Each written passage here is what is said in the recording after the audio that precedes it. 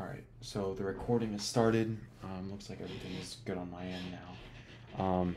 This chapter is about ray optics, so you'll learn about light rays, how they refract, reflect, how to draw them, how to figure out where an image is formed, and stuff like that. So, two kind of main topics that this week covers, and those are propagation of light and geometric optics. So, let's start off with propagation of light first, and before we even get into anything about how light is reflected or refracted or any of that, we obviously have to understand some specific information about light itself, right? So the speed of light, we denote that with the variable c, right? Little c like that. We denote it with that variable. And c, the speed of light is 3 times 10 to the 8th meters per second, right? That's the speed of light through a vacuum, right? So that is one value that we have that we know of for the speed of light. But the question is, does the speed of light then differ in other types of materials, right? Because light can pass through water, can pass through, air, like we said with the vacuum, it could pass through other materials. So the question is, does this speed of light stay constant or does it change depending on the material that you're going through, right? And so the speed of light does indeed change. It differs based on the material that the light is passing through, right? And there's a constant, right, a value, right, a specific constant that describes the speed of light in that specific material, right? And that's called the index of refraction. And so this index of refraction is denoted with the variable lowercase n, like this, right? And that is a ratio of the normal, speed of light, right, that we have, that we know for a vacuum, and then divided by the speed, the actual speed of light in that specific material, right? So the index of refraction, for example, for a vacuum would just be 1, right? Because speed of light, which is 3 times 10 to the 8th, that's your c, is divided by 3 times 10 to the 8th, because that's the actual speed of light through a vacuum, right? So 3 times 10 to the 8th divided by 3 times 10 to the 8th should just give you 1. And then based on different types of materials like water, let's say wood or something like that, right? You'll have differing indices of refraction, right? So you might have 3 times 10 to the 8th, but then the actual speed might actually be 1 times 10 to the 7th or something like that, right? And then you actually have to calculate out the index of refraction, whatever that is, right? Alternatively, if you have the index of refraction and you have your speed of light, obviously, which is 3 times 10 to the 8th, then you can figure out the actual speed of light through that specific material just by rearranging the equation, right? And the index of refraction is always greater than or equal to 1, right? Because essentially, speed of light will be fastest through a vacuum, right? There's nothing obstructing it or anything like that. So anything else will have an index of refraction that is greater than or equal to 1, right? So if you have speed of light, which is 3 times 10 to the 8th, anything else will have lower speed of light. So 1 times 10 to the 7th, which I was talking about earlier, that'll give you an index of refraction that's greater than 1, right? So 1 is the greatest you can, or not 1 is the greatest, 1 is the least index of refraction. You could have indices of refraction like 2 or 3 or whatever, right? Index of refraction is always greater than or equal to 1. It cannot be less than 1. It cannot be 0.9 or something. But yeah, that brings us to understanding how does light travel through a material. So light travels in waves, like we said before with 131, but more specifically, I guess with this context, it travels through material as rays, light rays, right? And rays are these straight lines of light, but they may change direction, right? They might be reflected or refracted.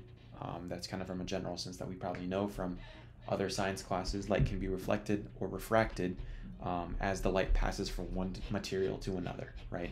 And so figuring out the direction of the light rays and how they change is based on 2 laws: the law of reflection and the law of refraction, right? So reflection, this FL, I like to think of it as flipping the light, right? So it's for situations in which light bounces off matter. So if you have a mirror or something, then the light will bounce off, will be flipped basically. So if you're going this might be southeast, now you're going what is that? southwest. Yeah. Anyway, so you kind of flip it. That's what I like to think of it as, but I think it's probably better for this context and for the future problems and stuff that you're going to be doing is just to think of reflection as light bouncing off a material. So it bounces off of it, right? Refraction is when light passes through a material, right? Passes through matter. So refraction, FR, will go through a material. Reflection, FL, will go and bounce off of the material, right? So let's look at specifically, right, what is the law of reflection, right? So we mentioned earlier that reflection is essentially when you have a light ray that will bounce off another material or surface, right? So the rays will bounce off of the surface at different angles. So you have a ray coming in, it'll bounce off at different angles depending on the angle that initially hit the surface, right? So it's not always kind of a constant like angle that you come off of from the surface, right? Depending on the angle that you hit the surface with, that's gonna give us an indication of what the angle is coming or bouncing off of the surface, right? So if you come in with an angle that's 45 degrees, right, that'll affect and change the angle coming off that bounces off the reflected ray, right? So it's not always, for example, like your reflected ray is not always 45 degrees, it's not always 30 degrees or whatever. It's dependent on the incident ray, right? The ray that comes in, right, and causes this incidence of refraction, or reflection, I mean. So we measure the angles that hit the surface and bounce off of the surface with respect to a line called the normal line, right? And so this normal line here, this dashed line, is a line that's drawn perpendicular to where the light hits, right? So this is where the light hits. Here's a 90-degree angle. Here's the perpendicular line right there. So we measure the angles of the incident ray and the reflected ray from this normal line, right? And so kind of to reiterate, this incident ray is the ray that hits the surface initially, and the reflected ray is the ray that bounces off of the surface, right? It's the reflected ray. But yeah, and then for the law of reflection, what it specifically states is that the angle of reflection, right, the angle at which the incident ray is coming in at, is equal to the angle of, my bad, no, hold on, I said that the other way around. The angle of reflection, right, which is the angle that bounces off of the surface, is equal to the angle of incidence, the incident ray, which is the angle that comes in onto the surface, right? So this tells us that the incident ray and the reflected ray should be at the same angle. So if I came in with 45 degrees, the light ray comes here, causes this incidence of refraction, or I keep saying reflection, right? Incidence of reflection, right? This reflected ray will bounce off and it will be at the same 45-degree angle, right? That's the idea here of the law of reflection, that your incident ray and your reflected ray will have the same angle measured from the normal line, right? Law of refraction now is a little bit more complex. It's slightly different here. And this is probably what you're going to see a little bit more of on the quiz and on the exam and stuff like that. So we mentioned earlier, right, that refraction is when you have a light ray that will pass through another material, right? From one material or one medium, that's what we call it, one medium or one material to another medium or another material, right? And so when it passes through, it's not just a simple kind of like, let's say here you're going through air and this other side is water. It doesn't just go like completely through it like that, right? Generally what happens is you have some kind of bending of the light ray. And that's why, for example, probably seen this experiment a million times, and maybe in elementary school, maybe in middle school. But if you put a pencil, right, in a cup of water, you don't see that pencil kind of just straight going through the water and that's it, right? If you look at it, it kind of looks like broken in half almost, or bent. And that's because of this law of refraction, right? You have one medium, which is air. That's the material that the pencil is initially going through. And then you have this other medium, which is water. And that's the other end of the pencil, right? And then light is passing through from air to water. And so it causes this kind of bended image that you observe, right?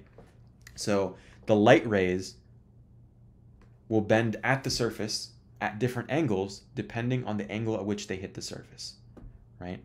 So if I'm coming in with a specific angle and I hit the water, right, then this is my normal line here. This is my normal, right? So this is my incident ray. Then I could, for example, bend downwards like this, right? That's kind of how you see a pencil would bend in a cup of water, for example, right? It'll bend at a specific angle that's dependent on the initial angle that I had the ray at, right? So if I come in with a specific incident ray angle, that'll cause a specific refracted ray angle, basically, right? So we measure the angles, once again, that hit the surface and bounce off of the surface with respect to a line called the normal line, right? So the line that's perpendicular to the surface at the point where the light ray hits, right? So if I have air, water here, here's my incident ray, comes in, here's my normal line, right? That's where the water is supposed to be hitting, or where the light is supposed to be hitting the water, right? And then based on this normal line here, I can calculate this theta. This is theta 1. And then let's say this kind of bends downwards like that. Then measured from the normal line, once again, this is theta 2, right? So that's the idea, that I'm measuring this incident ray and this refracted ray from the normal line, right? That's the most important thing here. Now, the law of refraction is also called Snell's law, and that tells us that the angle that the incident and refracted ray make with respect to the normal line, right? So those two angles that they make are related by the indices of refraction of the two mediums, right? So the ray, the incident ray that comes in and hits the water, right, or hits this other medium, will then bend and cause a refracted ray that will have its own angle, right? And those two angles, right, we can relate them, or say that basically like the reason that the angle changes is based on the differences in the indices of refraction, right? Based on the differences in the materials, right? So water is an entirely different material, you know, different medium than air, right? Different medium than a vacuum. And so based on those differences in the mediums, then it's going to cause that difference in the incident ray angle and the refracted ray angle, right? So once again, the incident ray is the ray that hits the surface initially. Reflected ray is the ray that bounces, well, not bounces off. I think I need to edit this part a little bit. It should be the refracted ray. Refracted ray, and that's the ray that will pass through the material.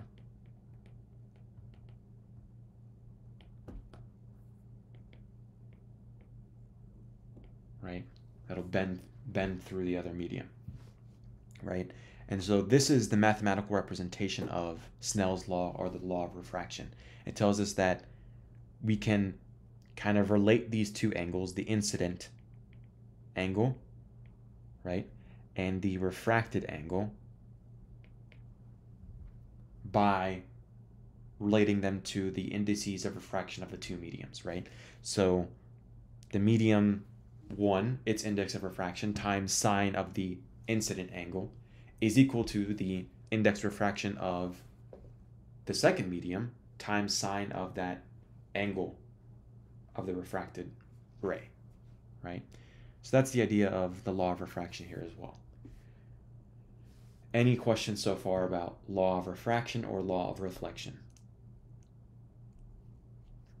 Always feel free to just stop me, pause me, ask a question, send something in a chat, or unmute whenever you guys are unsure about anything. All good? Okay, awesome. So now we saw what reflection looked like before, right? We saw that reflection, you had this incident ray bounced off of the surface at exactly the same angle, right? Kind of in this V shape, right? So what does refraction look like? Well, I kind of described it a couple times here, and I described it with that example of pencil in the water, right? Basically, what you see is that this incident angle will come in, right? This incident ray will come in at a specific angle, and then you might have that ray being bent a little bit, right? In a different direction, right? You could also have the ray coming up through the water, for example, in this case, and then getting bent a little bit like that in the air, right? Now, I'll come back to this kind of image, or at least this concept here in a second, because there's something important here with respect to the description that they have. But I'll go over that in a second here. So I just wanted to kind of reiterate some things about Snell's law. Once again, N1 is the index of refraction for the first material. N2 is the index of refraction of the second material. Theta 1 is the angle between the incident light ray going through material 1 and the normal line. And then theta 2 is the angle between the refracted light ray going through material 2 and the normal line, right? So this theta 2 is the angle between the normal line and the well, hold up. I think I got this the other way around in the reading. Technically, this, if you're going from this medium to this one, right, then this would be your refracted ray. This would be your refracted ray here. And so in this case, like theta 1 would be your refracted angle. But 1 and 2 doesn't matter. Like, it's just 1 and 2 is just referring to like which medium you're going through first or second, right? So technically, like if we're going, you can see the direction of the arrows. Like if we're going from air to water, then this is 1 and this is 2, right? If we're going from water to air, then this would technically be 1, this would be 2, right? So that's the idea there, that you label the angles based on which one, like which material you're traveling through first, right? So you could also just say like this is the incident angle, and this is the refracted angle, basically, like I said. But I was mentioning earlier about that description, the little like caption underneath that picture. What's important to know about how a refracted angle is drawn going between different mediums, right? There's really important key idea to understand here. And that's that the refracted angle will bend toward the normal line or away, right? It can bend toward the normal line or away from the normal line, right? It just depends on which direction you're moving in, right? Are you moving from a lower index of refraction to a higher index of refraction, or are you moving from high to low, right? That's the idea here. It depends on whether you're moving from a high index of refraction to a low index of refraction, or from a lower index of refraction to a higher index of refraction. That will determine whether you bend toward the normal line or you bend away from the normal line, right? And what do I mean, or how do we see or understand whether an angle or whether a ray will bend towards the normal line or not, right? So the idea is that we have this ray, this incident ray. If we just allowed it to keep going, right? If it didn't have another medium that it's encountering, like if this was just straight up air the entire way through, then this line would continue like that, right? And then here's our normal line. So when we say that it bends towards the normal line, that means that your incident ray will be bent in a way that it gets obviously closer to the normal line, right? So you can see here, this is what normally it would be if we didn't have a second medium. And then because of that second medium, it kind of bends towards the normal line, right? Bends downwards like that towards the normal line. It's not a matter of downwards or upwards. It's just more, like I said, just like you draw the incident angle as if it were continuing on without any other medium that it encounters. And then obviously take into account that, well, okay, if this is my like original incident ray, as if there were no other mediums, then this refracted ray is moving towards the normal line. So it bends towards it. On the other hand, here I can see that, okay, well, here's my incident ray. I can kind of extend it, draw it like this, and I'm like, all right, well, if this was just pure water, right, then the ray would kind of continue like that. But now you see that this refracted ray is kind of this way, right? So is this bending toward or away from the normal line? Toward or away from the normal line? Considering that the normal line is right here.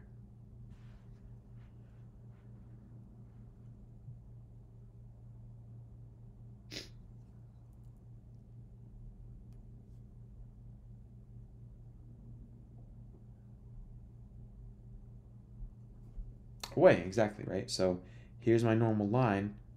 Here's what my ray would have been had there been no other medium. And now here's where it's at because of that second medium. So it moved away, right? This moved towards, this moved away, right? Because you're getting closer to the normal line here. You're making that angle smaller, essentially. And then here, you're making that angle bigger. You're getting away from the normal line, right? So whether you move away or toward the normal line, once again, is dependent on if you're moving from low to high index of refraction or high to low index of refraction. So if you're moving low to high, from low index of refraction to high index of refraction, light will bend toward the normal line.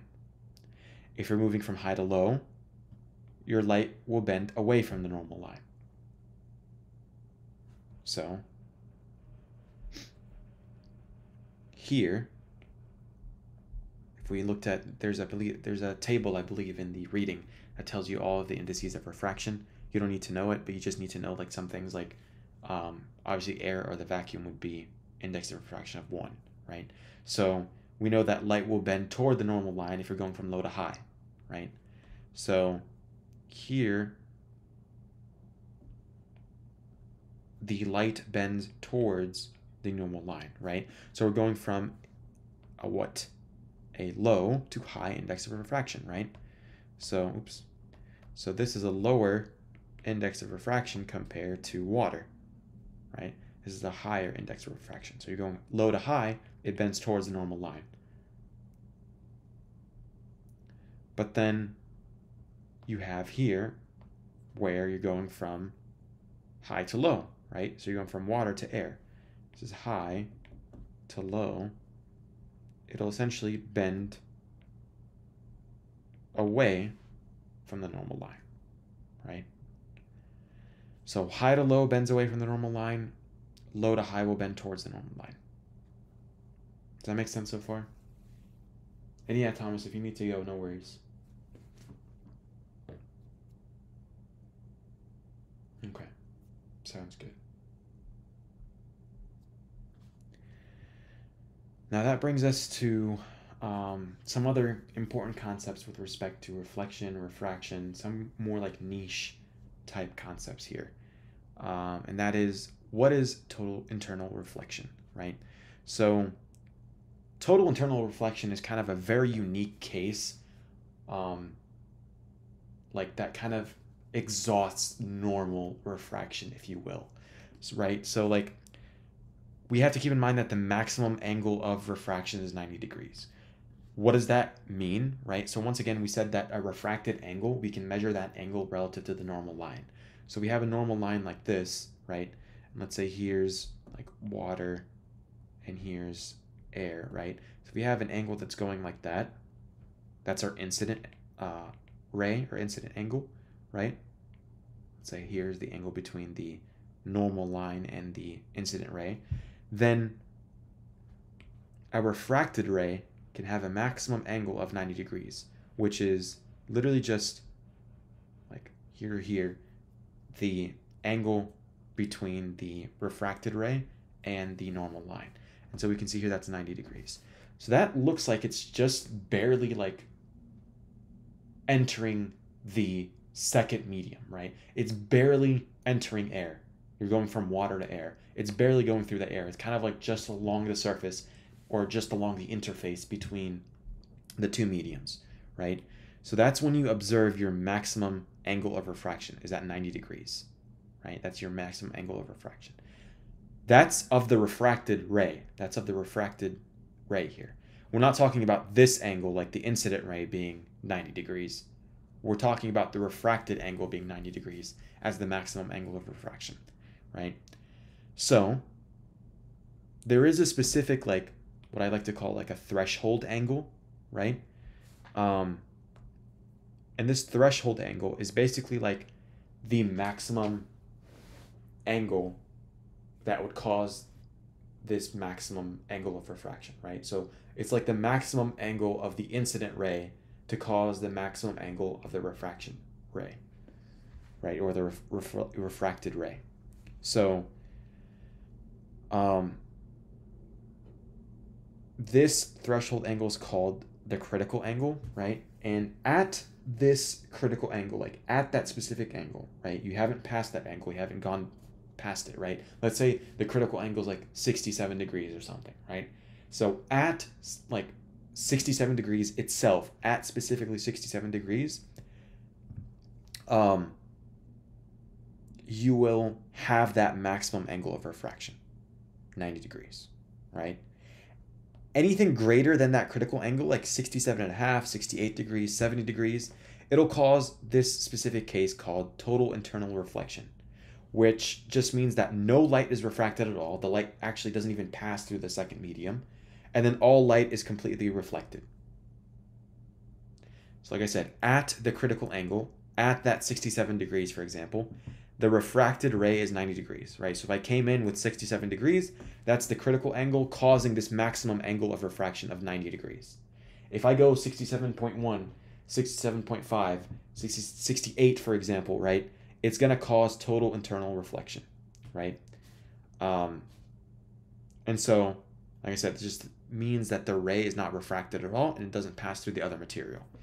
The ray just bounces off, right? So let's say at that 68 degrees then, instead of it, passing through material and then like bending, for example, or something like that, all right, like bending this way or that way or whatever, right? Instead of bending, what it'll do is just completely reflect off, right? That's the idea of total internal reflection. It's looking at the critical angle, and that's kind of like your threshold angle, like I said.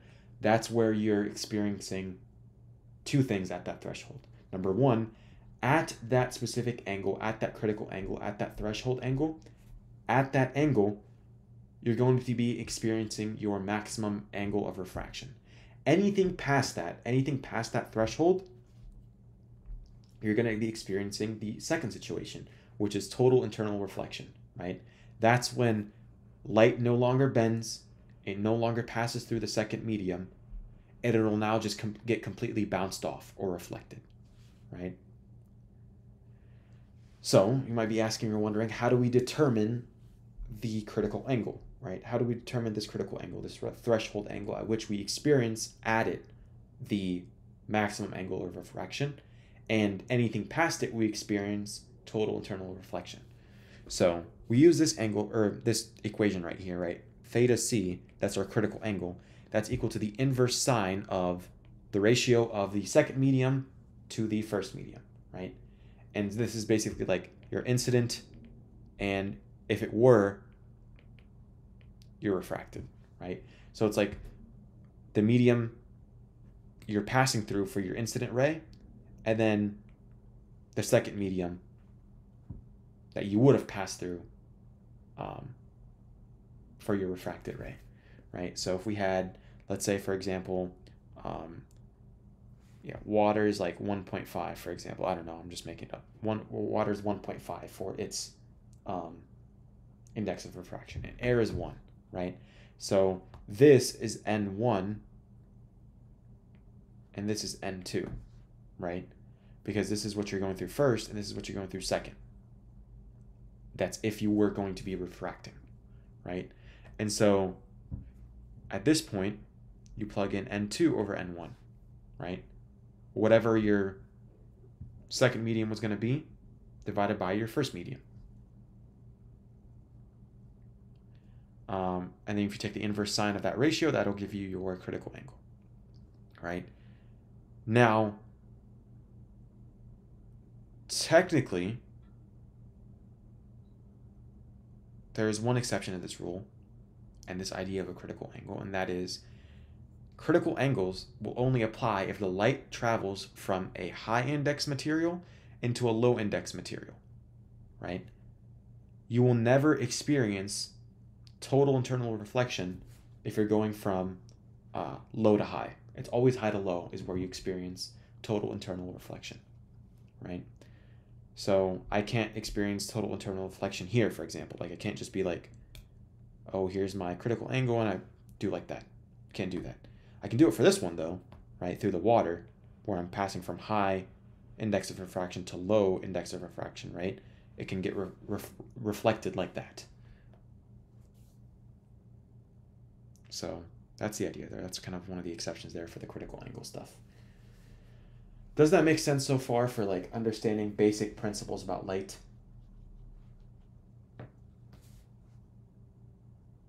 Okay, cool. Any questions at all? Any concerns?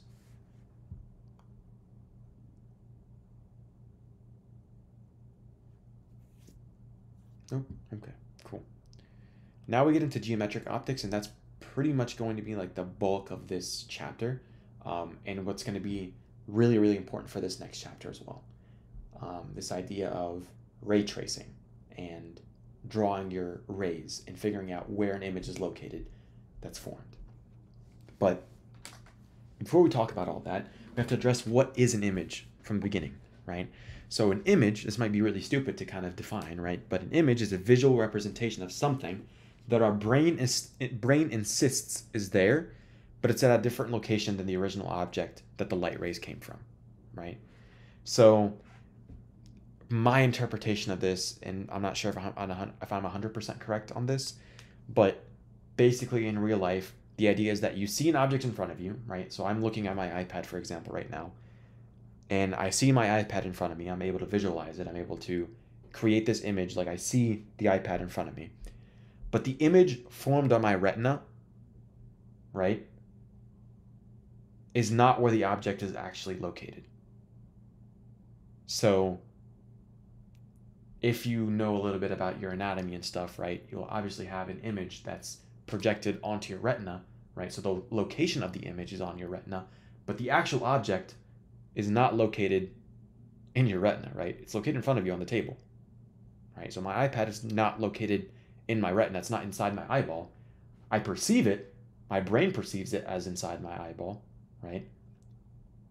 The image is projected there, but the actual location of the object is going to be in front of me on the table, right? So we're not going to be looking into how, like, at least in depth, we're not going to go really in depth on looking like the anatomy of the eye and figuring out how the eye will factor into all of this. I believe towards the end of this like unit, we're going to be looking a little bit more about like specific eye conditions like hyperopia and myopia, right?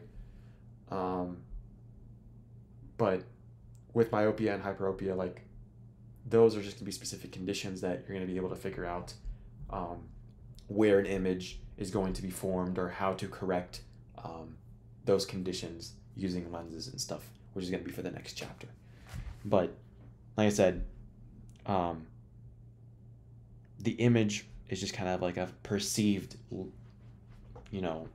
visual representation of an actual object, basically. That's kind of the gist that you need to understand, right? So we might be asking ourselves, well, what images could be formed by reflection, right? You often like hear about reflection and refraction causing like different images of objects, right? You might have experimented with this in other science classes, but for reflection, the images of real objects, right, are produced from reflected light rays, right? So the images formed by reflection are images of real objects that are produced from reflected light rays. I cannot say reflected and refracted for the life of me today. So yeah, images formed by reflection, right? These are images of real objects produced from reflected light rays, right? So once again, we said that reflected light rays are light rays that will bounce off of a material, right? So the images that are produced are as a result of those light rays that have bounced off, right? So here's a specific example of images in flat plane mirrors, right? So when you look at yourself in a mirror, kind of seems that the image of yourself is kind of behind the mirror, right? So light rays coming off of a real object, light rays that come off of a real object might bounce off of a mirror.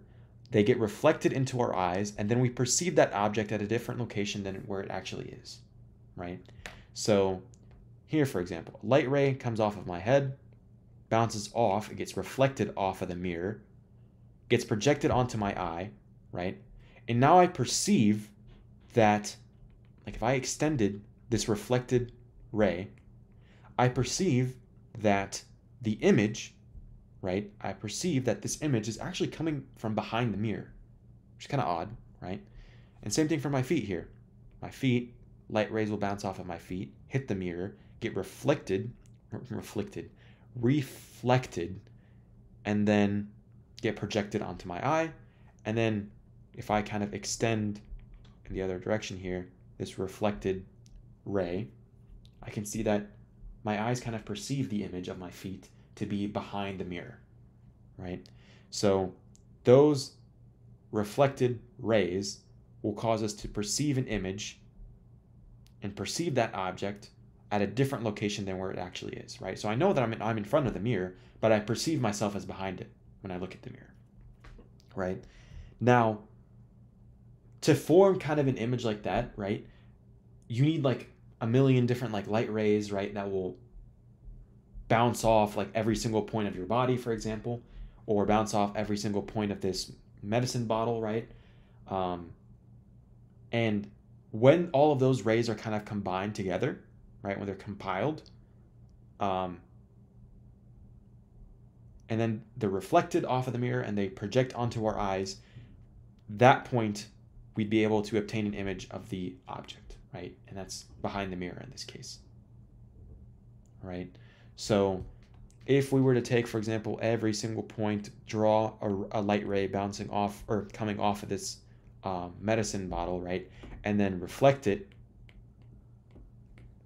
we combine all these different points onto our eye, we're able to see this fully formed image of the medicine bottle behind the flat mirror, right? Or we're at least able to perceive it or think that it's located behind the flat mirror, right?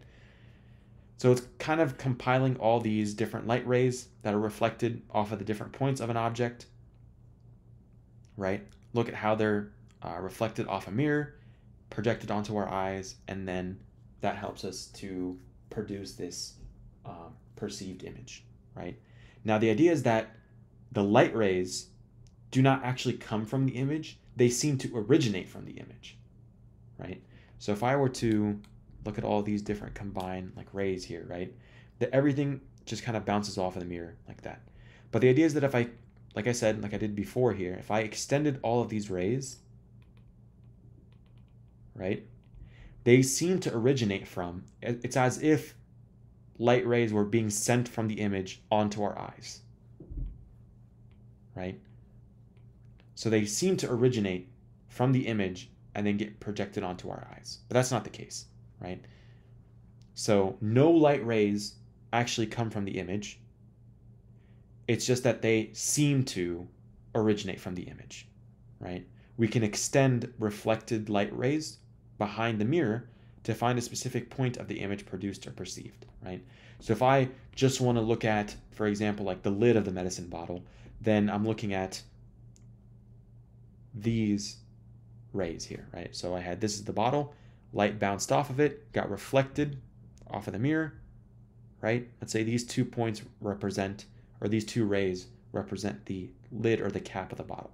If I extended, if I did like a dashed line of these reflected rays, then I can see that they kind of form this lid here behind the flat mirror, and it almost seems as if the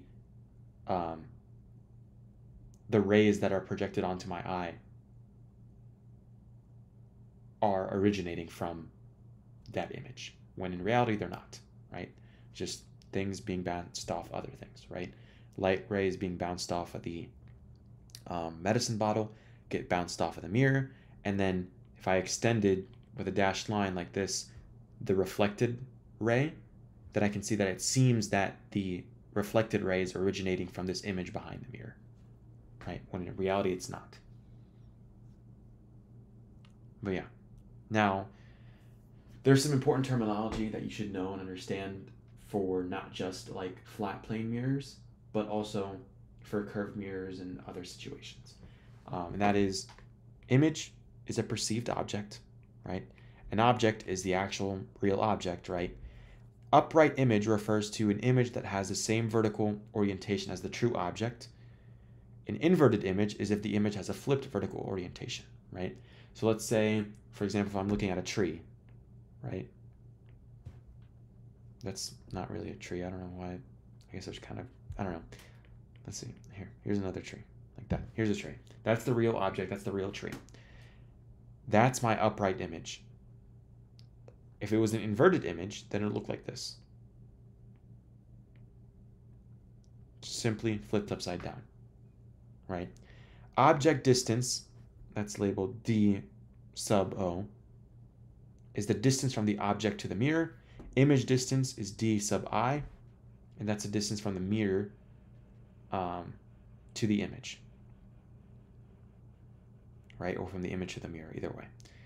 Virtual image is when the light rays that we do see do not actually come off from the location of the image, right? And so that just means that the light rays only seem to originate from the image, right? So if it's a virtual image, then the light rays seem to originate from the image, but they do not actually converge at the image location, right? A real image will have the light rays actually intersect or converge at the location of the image, right? And there's no like there's no idea of the origin of the rays or anything like that.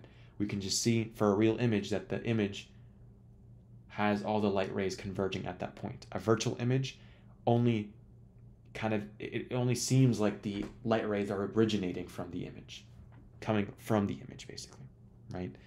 Magnification is just a comparison of relative size of images to objects, right? So you could have a larger image or a smaller image relative to the object, and we'll get into how to calculate and understand all these different terms here in a sec. But for a flat plane mirror, if we were to look at what this image is, right, and describe it using the terminology that we have, we realize that it's a virtual image, first of all, right, because the light rays do not actually converge here, right? They don't actually like come and connect here because they're bounced off of the mirror, right? They don't go through the mirror. So the light rays do not converge. They seem to originate from the mirror or from the object. So it's a virtual image. They seem to originate from the image, my bad. They seem to originate from the image. So it's a virtual image. It's upright because it's in the same kind of vertical orientation. It's not flipped as the object, right? And it's not magnified, right? So it's not larger or smaller. It's the exact same size, right? So images produced by a flat plane mirror will always be virtual, upright, and not magnified. That's the idea there. But how do we figure out how like far away the distance of the object is or the distance of the image is? Well, the object distance for a flat plane mirror is equal to the image distance in magnitude, right? They'll be located the same distance away from the mirror's location, right? So here's the kind of the center of the mirror there. There's the location of the mirror. This is DO, distance of object. This is DI, distance of image, and they'll be the same. Same distance away in magnitude, right? But one object, right, the actual real object, is located in front of the mirror, and the image that's produced seems to originate from behind the mirror, like we said, right? So we want to kind of differentiate those two distances, right? We can't just have them be equal to each other. So the way that we differentiate them is that the object location, the object distance, is equal to the negative of the image distance, right? So that just basically means that your image distance is negative and your object distance is positive, right? And that's not, like you can see here, like some people might think that, oh, it's positive and negative like x-axis. No, just because this is along the positive x-axis does not mean that the image distance is positive, right? Whether your image distance or your object distance is positive or negative is dependent on if you have a virtual or real image, right? So object distance is always positive. Object distance is always positive. The real object is always at a positive distance away from the mirror. And then the image distance, right, is based on if the image is virtual or real, right?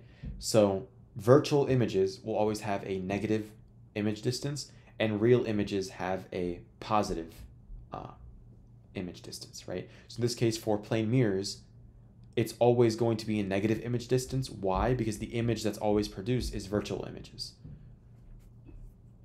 So, yeah. Does that make sense so far?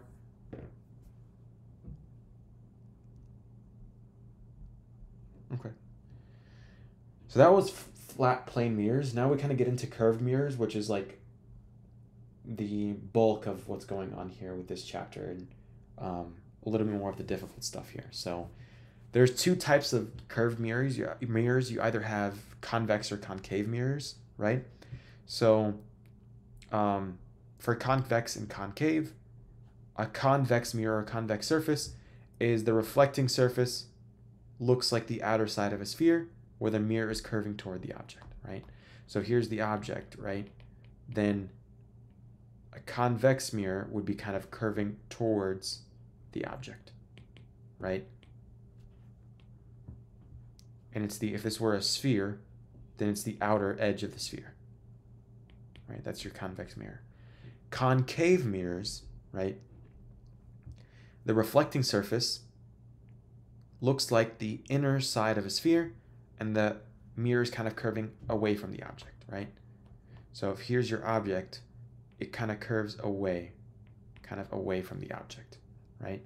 And if we were to kind of like look on the inside of a sphere, so this is the outside, here's the inside.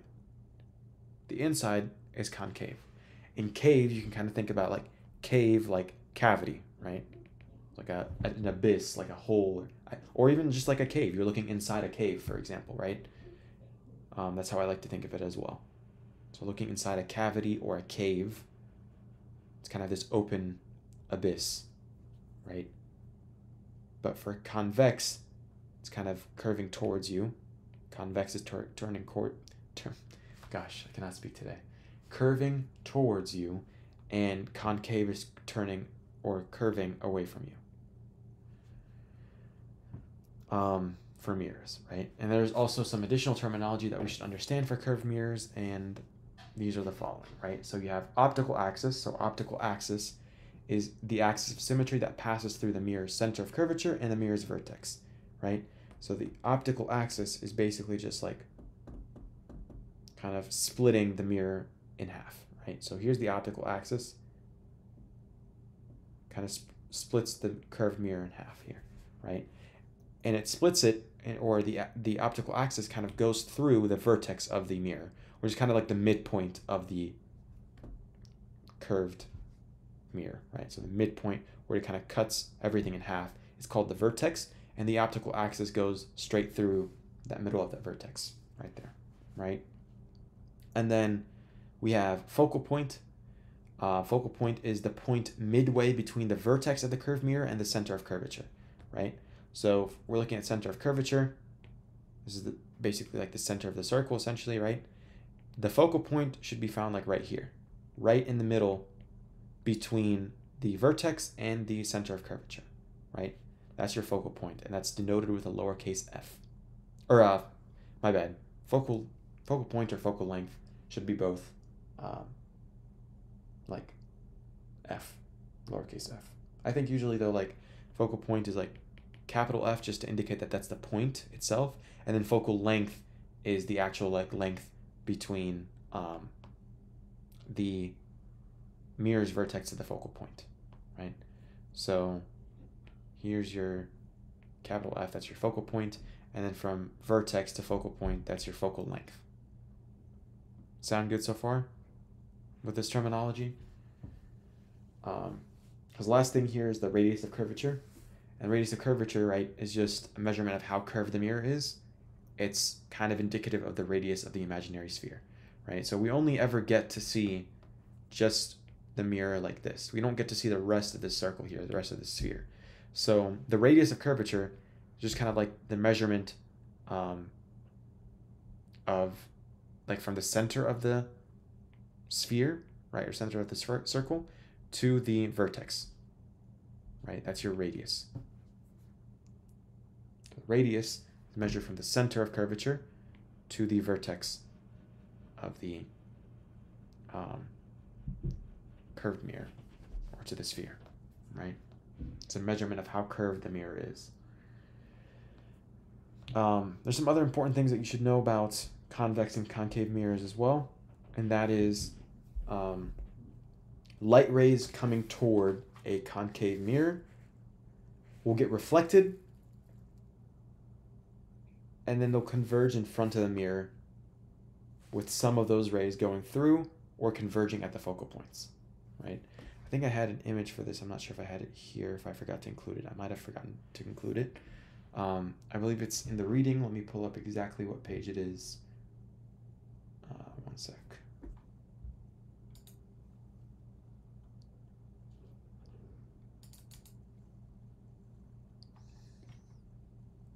Let's see here.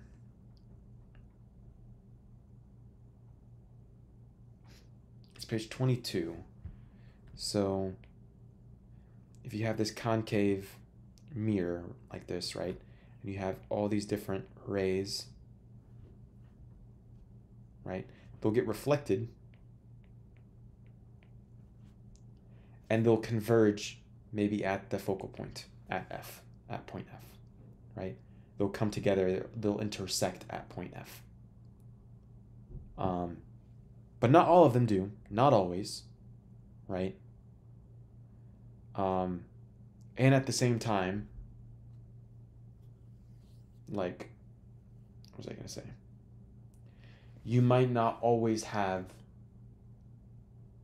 the image kind of formed on the same side of the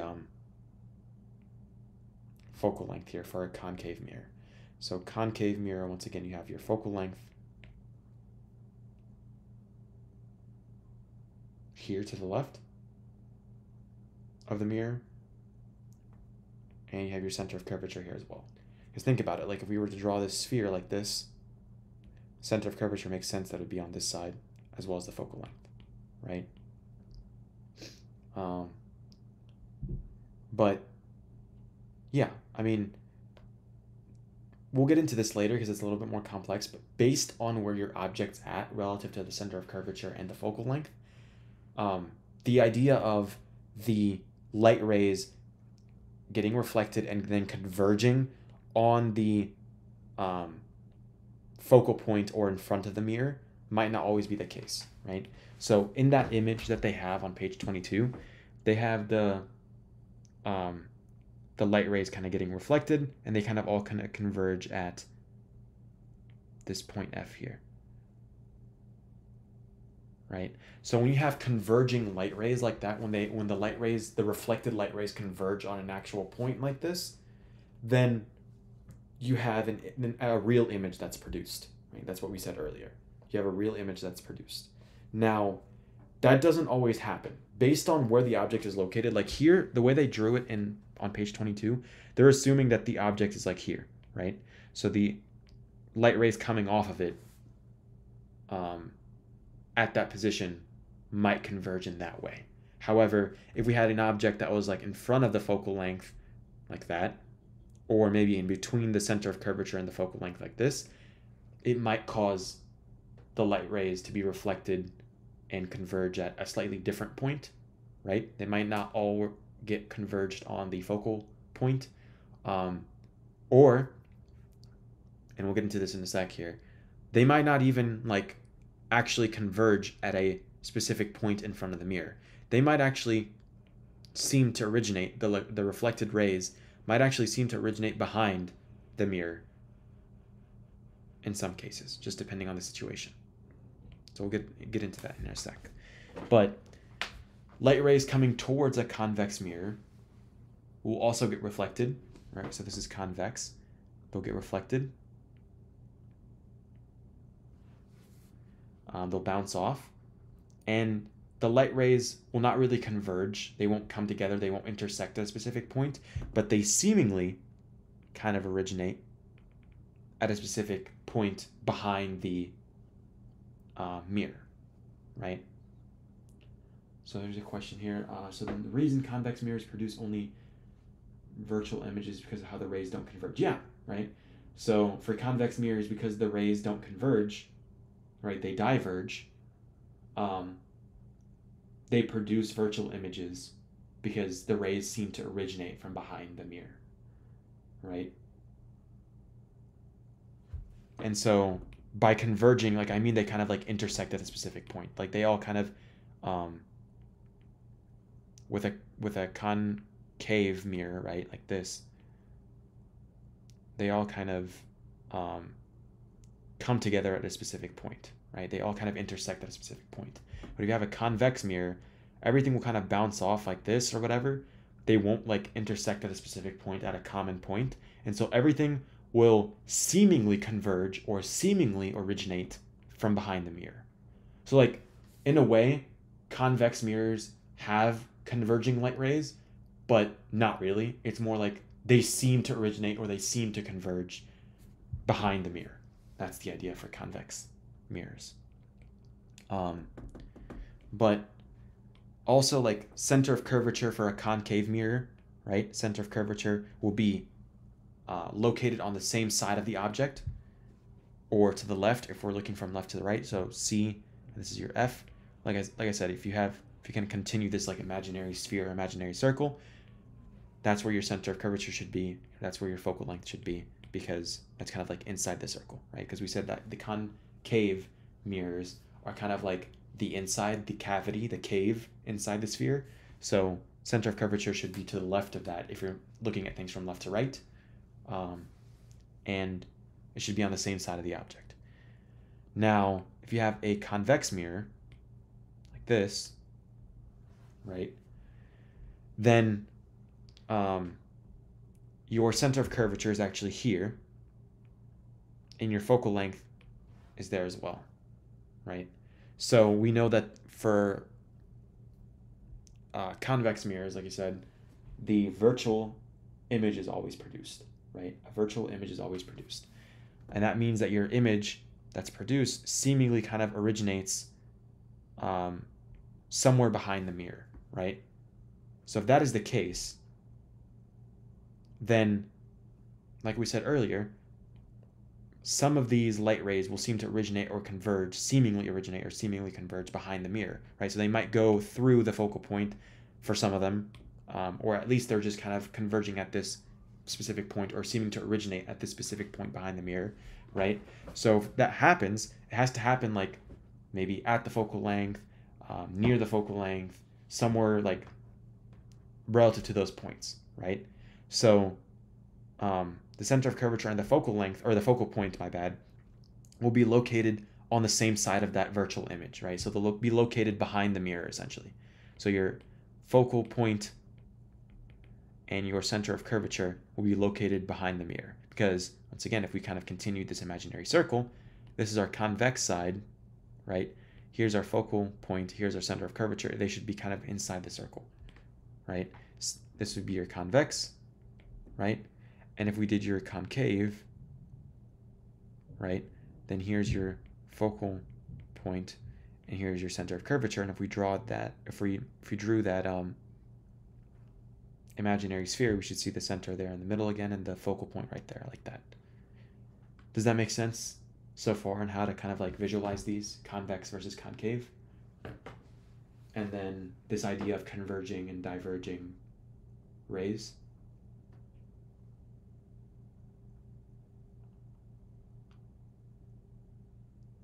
Okay. Any questions? You sure you want to confirm anything, or?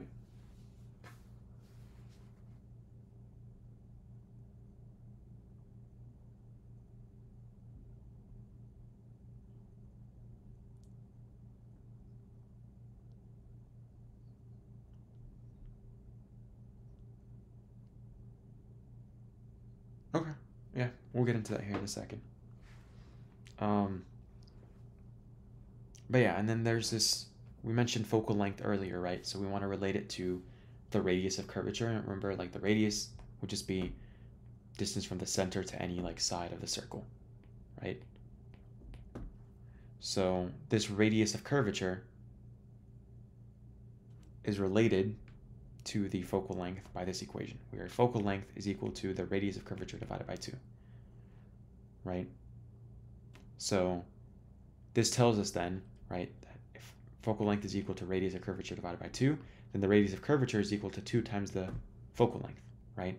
And if the radius of curvature is measured from the center point, right, from the center of curvature, from the center of the sphere, from the center of the circle, then that means the focal length, or the focal point, basically, is going to be located right in the middle between the center of curvature and the vertex. Right? So we said the vertex here was like the edge, or like the midpoint of the curve of the mirror, right? So this is your focal length from vertex to focal point, right? That's your f, your lowercase f, right? And if we multiply that distance by 2 times the focal length, right? Here's another focal length. Then that gets us to the center, right? That gives us our radius of curvature here, which is from the vertex to the center of the sphere or center of curvature here, right? So you can figure out your focal length by taking the radius of curvature divided by 2.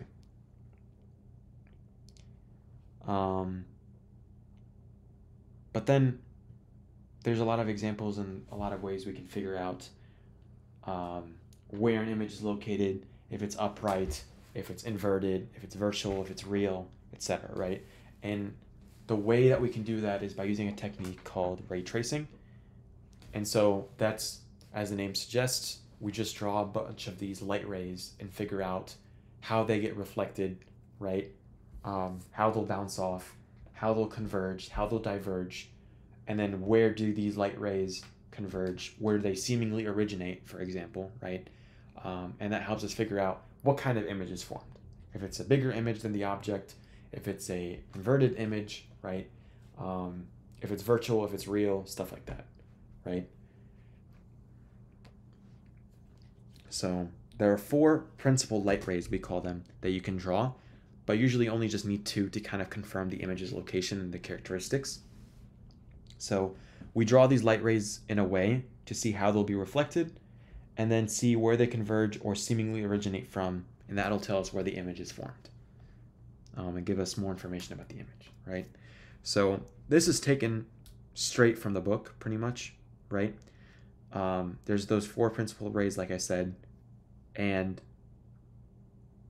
I could just kind of go through one by one, and I have like a summary of what they should be here and kind of like interesting ways to kind of remember them here. But if we kind of go through this one by one, right? Principal ray 1, we start from point Q here, right? So this is the object, here's like the height of the object. We start from point Q, and the light ray will travel parallel to the optical axis, right? So this is the optical axis right here. We go parallel to the optical axis. And the ray must go through the focal point F of the concave mirror, right? Or appear to come from the focal point of the convex mirror.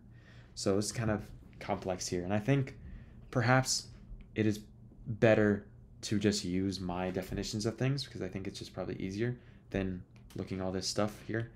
This is more formal, and I think it's maybe better to visualize with this specific example. But yeah, let me kind of describe it my way. So I call ray 1 Back to the Future, right? I don't know, for some reason I came up with this like with movie titles and stuff. I don't know why, but I call ray 1 Back to the Future, right? And that's kind of like alluding to the idea that you go back to the focal point, right? So you go to the mirror and you go back to the focal point, right? So F is your focal point, back to the future. Right? Go to the mirror and you get back to the focal point. So you essentially go from the top of your object directly across to the mirror, parallel to that optical axis. Then you bounce off that ray, you reflect it from the mirror, right? And then have it intersect perfectly through the focal point in front of a concave mirror, right? So here's a concave mirror. we draw it perfectly parallel to the optical axis, right? Directly across where it hits the mirror. And then we get back to the future. We get back to the focal point, right? We reflect it, we bounce it completely off, and have it perfectly intersect, go right through that focal point F, right? So, oops, that was not what I intended to do here, right here, right? So it goes right through that focal point F. So that's ray 1 for concave mirrors, right? Back to the future, back to the focal point. For convex mirrors, you still go from the top of the object, straight across, parallel to the optical axis, and then bounce it off, right? And you bounce it off, like you can kind of draw initially like a small little bounced off angle or bounced off ray like this first.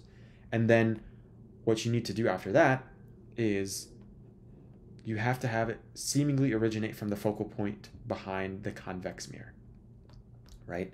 So then you can kind of like draw this imaginary dashed line that basically tells us, okay, well, this reflected angle or this reflected ray seemingly originates directly intersecting from this focal point, right? So it seemingly originates from this focal point, right? So for a convex mirror, since everything seemingly originates from behind the mirror, right? You always have a virtual image, you don't have a real image, right? They don't converge, they diverge. So you draw this back to the future ray, you bounce it off, and then you want to draw it at a specific angle, right? You don't want to draw it like this or anything like that, right? You want to draw it in a way that it's perfectly aligned with and it intersects with, it seemingly originates from the focal point, right? You can draw a dashed line to kind of portray this. So this is ray 1, and I call that back to the future, right? Does that make sense so far for that first ray? Okay. Ray 2, I call it slide to the left, right? So you go through the focal point and you slide to the left, right? You go through the focal point and you slide to the left. So for this,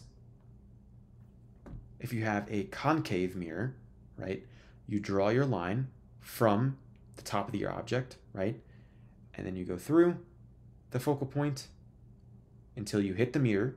So you intersect perfectly with the focal point and then continue until you hit the mirror. And then you slide to the left, right? And then the idea with any of these rays, whether convex or concave mirror, is that whatever the reflected ray is, at least for a concave mirror, right? Like, so if we're looking for a concave mirror first, whatever the reflected ray is going to be, like somewhere along that line, that reflected line, somewhere along, maybe here, maybe there, maybe over there, right, is where you have your images located at, right? The idea is that we need to draw more than one of these principal rays to figure out where they kind of intersect at, right? So if I draw this blue one and I draw this red one, okay, they intersect here, right? So that's where my image is located at. The idea is that your reflected rays, the reflected rays, they should all kind of intersect at this image point, right? They should intersect at the top of the image, basically, right? So that's the idea there. That's for concave mirror, or yeah, for concave mirrors. For convex mirrors, none of these really converge. Like this one's going off in its own direction, this one's going off this back direction, this one's sliding to the left on its own, this one's going this way, right? They diverge. They do not converge. They do not connect. Converge, connect. They do not come together, right? They seemingly originate from behind the mirror. So it's almost like they converge, they almost converge. They connect behind the mirror, right? They do not actually converge there. That's not where they actually converge. It seems like it. It seems that everything originates from that image point right there. So when you're drawing these dashed lines, and you should always draw these dashed lines to visualize where the light rays seemingly converge or seemingly originate from, when you're drawing these dashed lines, wherever they intersect is where your image is located at. But yeah, for a convex mirror now, for that slide to the left ray, that's ray number 2, you draw it from the top of the object all the way until you hit the mirror. Because remember your focal length, remember this, for a concave mirror, we want it to go through the focal point, then hit the mirror, then slide to the left, right?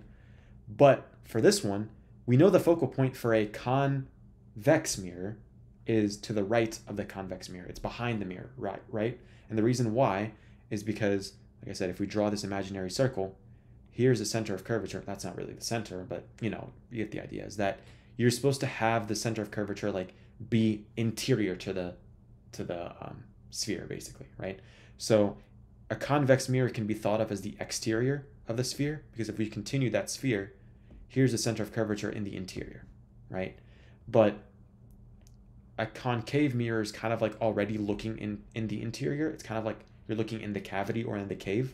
So if we were to complete this, then we see that the center of curvature is in the interior and it's on the left, right? It wouldn't make sense, like if we draw this sphere, right? It wouldn't make sense to have the center of curvature over there, right? Because that's outside the circle.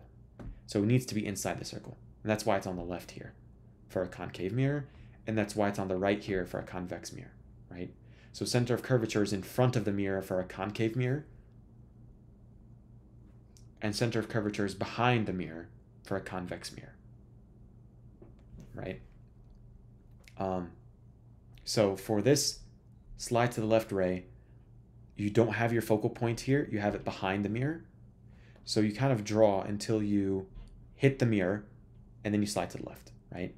But once again, we're trying to intersect with the focal point, because that's what we did for the concave mirror, right? We went from the top of the object to the focal point and then slide to the left. But before we even get to the focal point, we encounter the mirror. So in real life, what happens is once you encounter the mirror, you slide to the left. But we can pretend, we can imagine that the ray would kind of go through and continue, right? We want this ray to be drawn, this incident ray, to be drawn in a way that it's as if it was going to intersect perfectly with the focal point, right? So we don't want the ray to like be drawn like down here, for example, or like this at this angle. We want the slide to the left ray to be drawn in a way that as if this were going to pass through the convex mirror and go through and perfectly intersect with the focal point on the other side. In reality, like we said, it doesn't go through. It'll bounce off, right? And the rays won't converge anywhere over here. The rays will not converge anywhere over here. They'll seemingly converge or originate on the right, causing a virtual image, right? So this incident ray, we want it to be drawn till it hits the mirror for a convex mirror and then slide to the left. And then we draw that incident ray from the beginning, right? We don't want to draw it like this or anything like that. Like I said, we want to draw it in a way that we get this dashed line that goes through perfectly with the focal point, right? This should be dashed lines. Should not draw solid lines for this one, should be dashed. And then once we have an idea of like how we're supposed to draw this incident ray, right? Which angle we're supposed to draw it at relative to this focal point that it's supposed to be intersecting with, then we can kind of go back and draw this reflected ray, which is sliding to the left, basically. Now, whatever slide to the left you just did, right? Whatever reflected ray that you got, once again, if we draw dashed lines from it to the right, we can see wherever it intersects with other rays is where the image is going to be located at, right? So this slide to the left ray seemingly originates from the right here, right? And the same thing with the Back to the Future ray.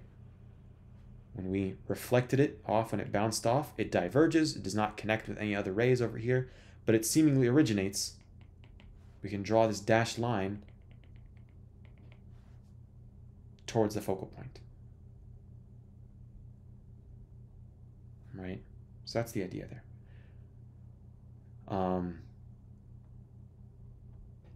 So yeah, for the slide to the left ray, you go from the top of the object then you draw a dashed line going through the mirror, pretending that the light ray originates from there, intersect it perfectly with the focal point, and then wherever the solid line touched the mirror, bounce off a light ray that goes straight horizontally away from the mirror, right? So like I said, you draw this in a way that it's supposed to hit the mirror, then start drawing a dashed line that goes perfectly through that focal point, and then go back and be like, all right, well, here's where it hit the mirror. Now I just slide to the left. That's the idea for the slide to the left ray. Now, the third ray, I like to call it Journey to the Center of the Earth. So this third ray is just essentially going right through the center of curvature, right through the center of the Earth, right?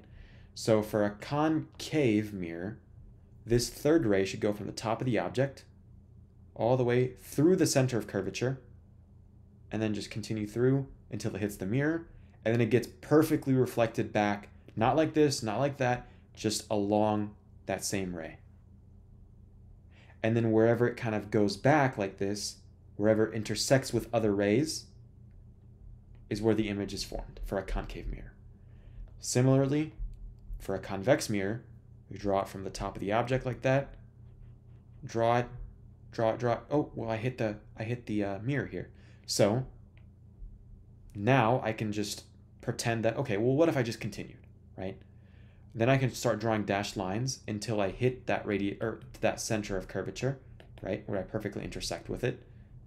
That's like somewhere along this point, somewhere along this dashed line, wherever it intersects with other dashed lines, wherever it intersects with other, or seemingly intersects with other rays, reflected rays, that's where my image is going to be located at, right? And so now I can just go back to my mirror where the incident ray interacted with the mirror, and I know that it'll just be bounced off in the exact same or opposite direction, right? So it's just going to be like this and then bounce off the other way. But I have to draw this dashed line to show that, okay, well, this reflected ray, the one that's supposed to be going this way, seemingly originates behind the mirror and is going to intersect with other rays, and wherever they intersect or seemingly converge or seemingly originate, that's where my image is going to be located at, right? So that's your Journey to the Center of the Earth ray. And then finally, V for Vendetta. So you go to the vertex, V for Vendetta. So for V for Vendetta, you start off at your object and you go to the V, to the vertex, right? So you draw one big ray like this until you hit the vertex, which is the exact middle of the mirror, and then you bounce it off in a perfect V shape, right? So here's your optical axis. You go and draw your line all the way down to the vertex, and then you kind of reflect it in a way that has a perfect V shape that kind of splits the V right in the middle that you can see here by the optical axis. So wherever that reflected ray intersects with other rays, other reflected rays, that's where your image is formed for a concave mirror. For a convex mirror, once again, V for Vendetta, you start from your object, height here, from the top, you go down, right, until you hit the vertex, and then you bounce off in a perfect V shape that's split by the optical axis. Now, wherever it bounced off, right, wherever this reflected ray is bouncing off, you draw a dashed line to indicate that it seemingly originates behind the mirror at a specific point. Wherever whatever the dashed line seemingly intersects, converges, or originates with other dashed lines from your other rays is where the image is going to be located at. Does that make a little bit more sense with all this stuff here? And does it help to kind of, I don't know if it's like any benefit to like remember these by names of movies.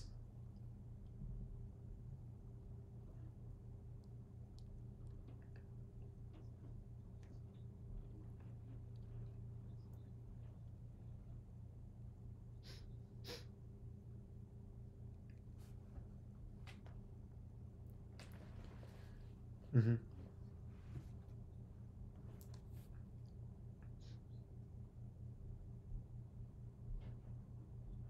Exactly. No, yeah.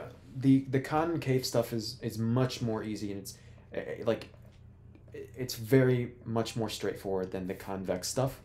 Um, the convex, what's nice about it is that like um, you kind of you're like, okay, well, once it hits the mirror, it just bounces off of everything. Like, nice, cool, right? But like you said, you definitely have to remember that you have to draw these dashed lines to figure out where the image is located behind the mirror. But yeah. And then what makes concave actually less intuitive, um, when we're trying to figure out like if an object is virtual, real, or anything like that, is because it depends on where the object is located. And I'll get to that in a sec here. Because if you have this object behind the center of center of curvature, I cannot speak today. Um, Based on where you have your object located, like if you have it behind the center of curvature here, or in between the center of curvature and the focal point, or at the focal point, or in front of the focal point, that'll cause different types of images, different types of magnifications, stuff like that, right? But with a diverging ray created by this convex mirror, you're always going to have the same type of image formed. It's always going to be virtual, smaller, and upright. But we'll get to that here in a second. So you might be asking too, like, well, do I need to draw more than 2 rays? Because 4 is a lot and they're all kind of confusing. No, I would say just pick the 2 easiest ones that you can draw, the easiest ones to remember, right? And then usually those will suffice. I personally like to draw 3, just so I make sure I know what's going on. I think, in my opinion, probably the easiest ones to remember, like how to draw, are probably the V for Vendetta one, because it's just, you're going through the, what's it called? The vertex of the mirror. And then probably like the center of curvature one. However, they might not always label the center of curvature, or that might not always be available to look at or something. So you definitely need to be adaptable. Like, you can't just like choose 2 of your favorite ones and like that's the end of it. You have to know how to use every single one.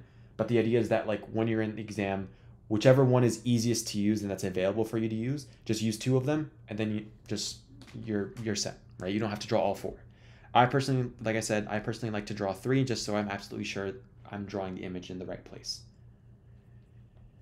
But yeah, just 2 usually is what you have to draw.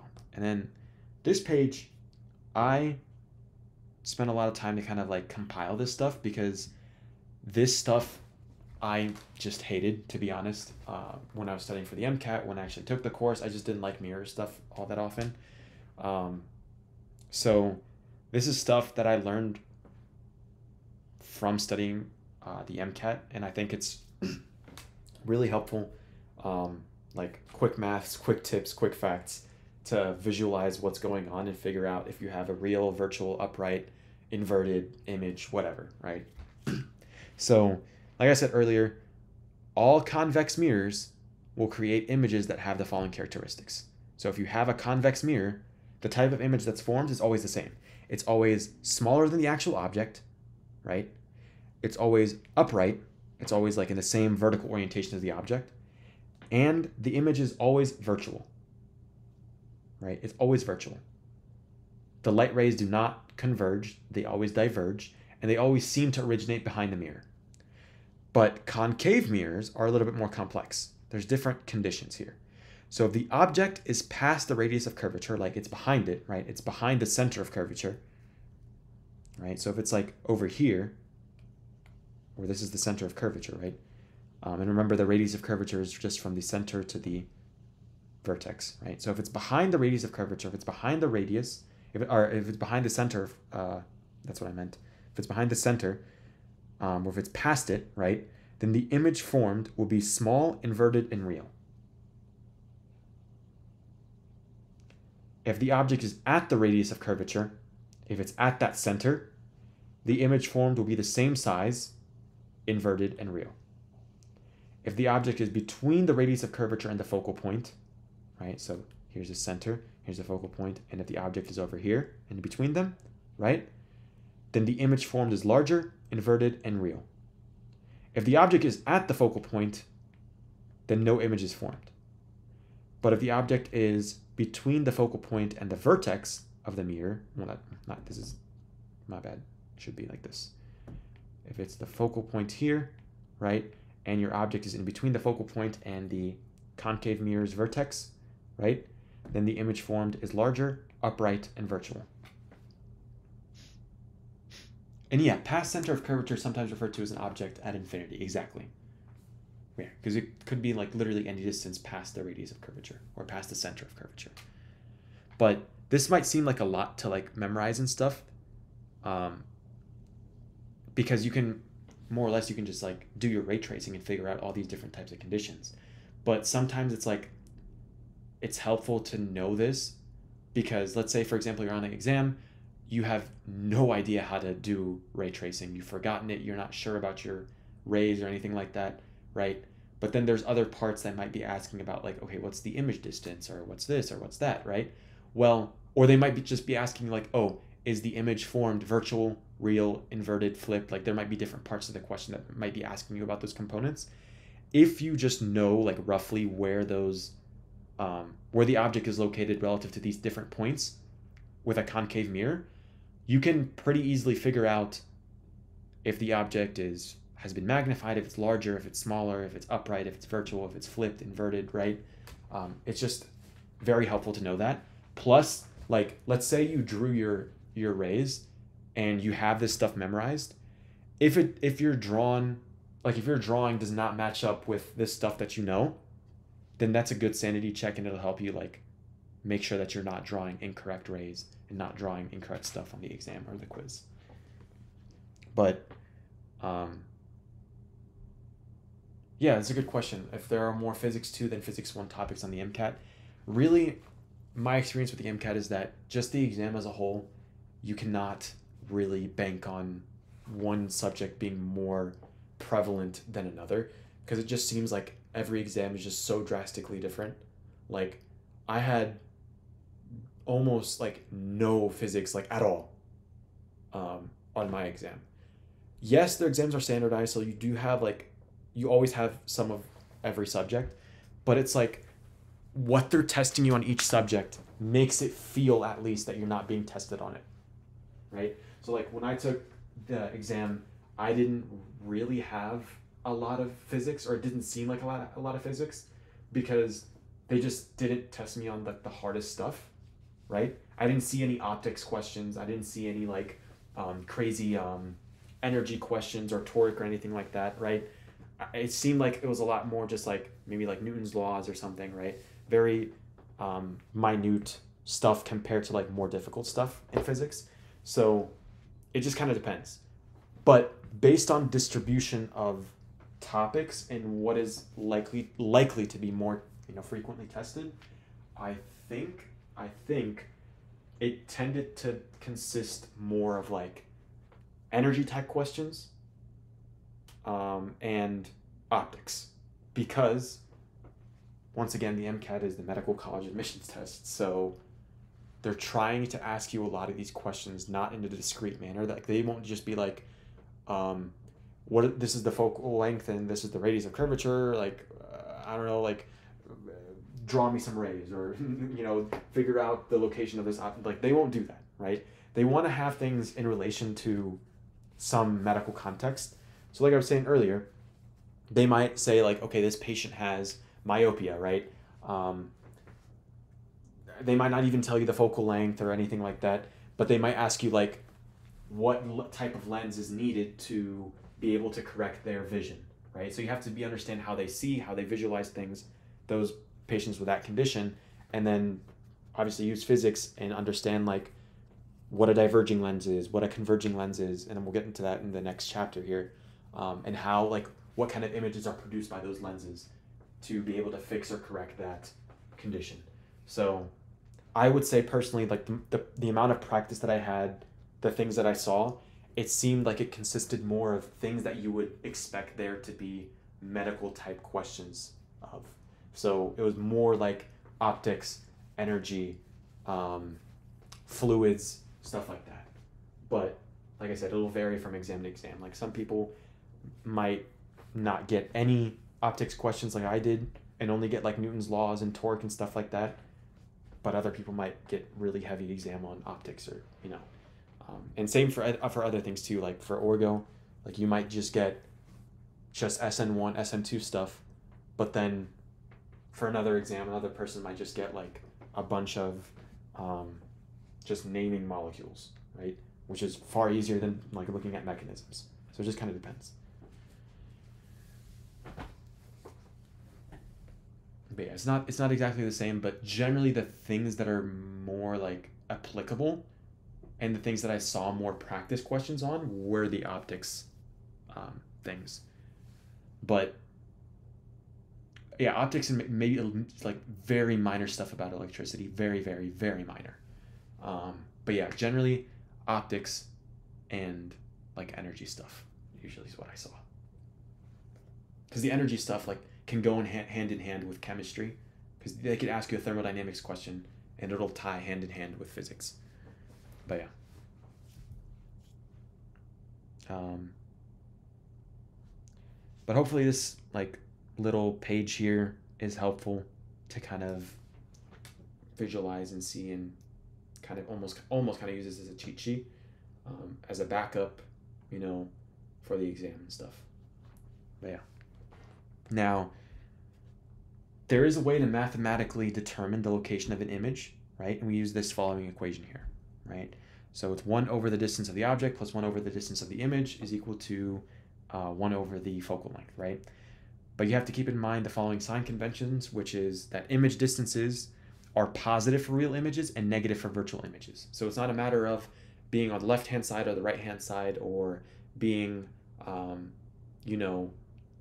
like on the positive x-axis or the negative x-axis. It's just based on whether you have a real image or a virtual image, right? So real images are positive image distances, and then virtual images have negative image distances. Focal length is always positive for a concave mirror, and it's negative for a convex mirror. And then physical objects always have positive distances. Then you have this magnification equation, which can also help you figure out if an image is inverted, upright, larger, or smaller, right? So it'll take the height of the image divided by height of the object, or you can do negative of the image distance divided by the object distance, right? So like I said, HI and HO are the heights of the image and the object respectively. If you have a positive magnification, it means that the image is upright. A negative magnification means the image is inverted, right? So if you have a tree like this, right, and you get the image like that, then you should have a negative magnification value, because that means that the image has been flipped or inverted. Magnification of just 1 means that the height of the image and the height of the object are the same, and if they're the same size, essentially, right? If you have greater than 1, it means that the image size is larger. If you have less than 1, it means that the image is smaller.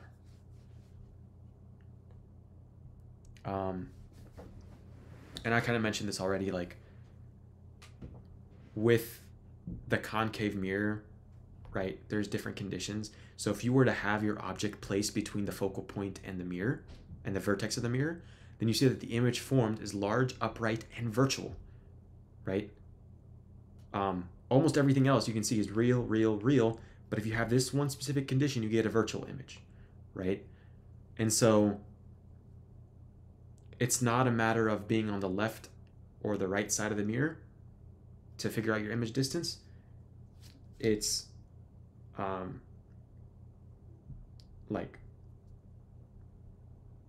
what do I want to say? It's a matter of having a virtual image or a real image. That's basically it. There's also image formation by refraction. I haven't really seen a lot of problems with this. In fact, there's not really many practice problems with this topic. So if you want, you can honestly, I don't want to say skip it, but because anything is possible at this point. But it's not a difficult topic anyway, to be honest. It's more like equation based, and it's very kind of like plug and chug kind of. So you can form an image by refraction, and that's like, people might not understand initially like how that's possible, right? But the idea is that everyone has seen this. It's just, I guess, people weren't like aware that an image was forming by refraction. So the idea is that if you have that pencil in the cup of water, like I was saying, then what you see is that the pencil is bent a little bit, and it seems to be kind of like at a lower height than it actually, or a lower depth than it actually is, or maybe at a higher depth or whatever, right? Depending on the light rays. So when light rays propagate from one medium to another, like from the air to the water, light rays are bent, like we said. And so whatever bending we perceive, we might see an image of the object that looks bent, like the pencil in the water, right? So the pencil might look like it's at a different depth than it actually is, and that's called apparent depth, kind of similar to like apparent weight, right? So you have the object at a specific, like, real actual height or depth called HO.